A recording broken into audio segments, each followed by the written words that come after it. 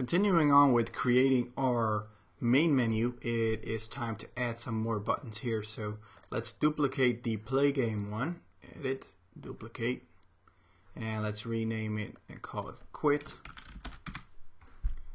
and also rename it quit in the actual text. Let's move it down and maybe rotate it a little funkier away from the other one, like this. Alright, so let's play the game, see how this looks. Pretty cool. Maybe move the quit just a little more to the left anyways. Alright, so now they have the same script attached, so we need to know which one is the quit button and which one is the play game one. So let's go back into our text control, add a little variable up top, var, and this will be a boolean, is quit button equals false by default. Save this, go back into our editor, and then our play game is not a quit button, but our quit button is, so I'm going to check this. So for this one it's true, for the other one it's not. Now we need to register if we're actually clicking on it or not. So let's go back into our script and add another function, on mouse up.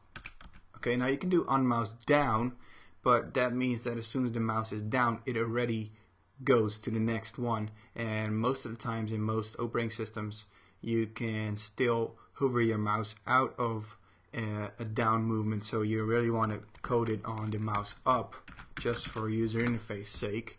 Okay, so from here we can check if we're dealing with a quit button or not. So let's add a comment, are we dealing with a quit button? If is quit button, that means it's true.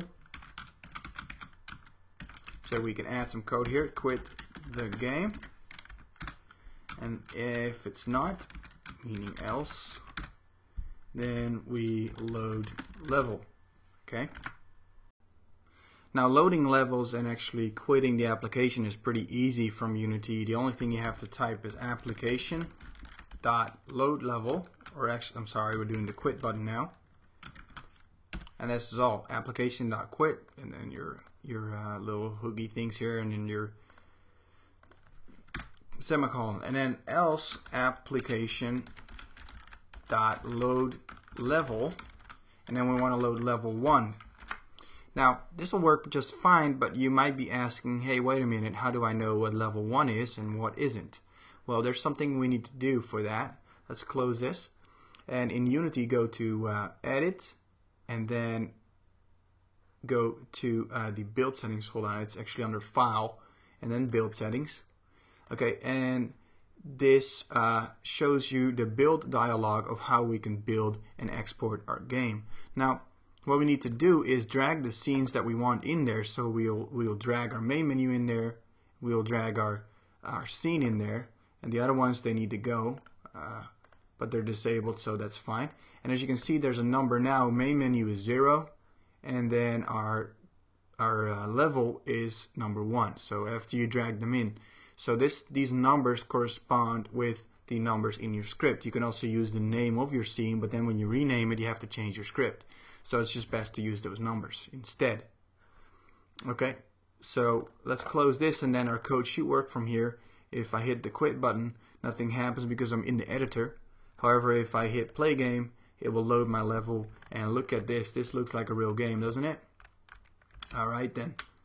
Now it's time to export our game. Since our code works and we're happy with it, we want to show our first build to our friends, and we're thinking our friends are going to be all nice to us, but they're going to be mean and say, well, this game really stinks because of this and that pretty much brings us back to the development table. So that's how it usually goes. And then to do that, go to File, Build, and Run, and this will build your player. Okay. So in this case I'm on a Mac, so it will build a Mac player. As you can see, we have it right here. Let me just go with 1024 by 768 in windowed mode. Pretty simple. Hit play. And as you can see right now, we have a standalone game running that shows our game. Now I can hit quit or play game, and of course you'd have to add some code that when you're actually game over, that you go back to the main menu. Alright, so let me quit out of this. If you, however, want to build for a different platform, then just use the build menu, the build settings one, and then change it to web player or to Windows or whatever you want. In case you're running the iPhone version, you can also add iPhone there. So, and this will save it on your hard drive, and from there you can distribute it. So very cool. That's how to build a game. I hope you have enjoyed this tutorial series thoroughly, and this pretty much concludes our look into game development, or at least the basics of it inside of Unity. Of course, there's a whole lot of things we could do. We could replace the fireball with real fire. We could add artificial intelligence. We could add multiplayer. We could do all kinds of stuff. So we will have lots more tutorials coming. So just keep tracking and subscribe if you haven't already. And you know, have fun. If you make a game and you've been inspired by either this tutorial series or you've learned Unity because of our tutorial series, then I'd love for you to add a video reply to this video so that you can show your game project. It doesn't have to be a game about the worm. Whatever game you make, I'd love to see it, hear about it, know about it, link to it, and talk about it, and Twitter about it.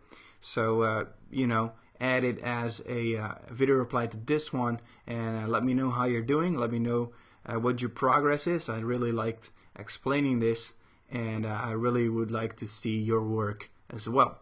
Alright, so that's it so far, and we'll start up a new tutorial series pretty soon. I hope you enjoyed. Cheers, bye.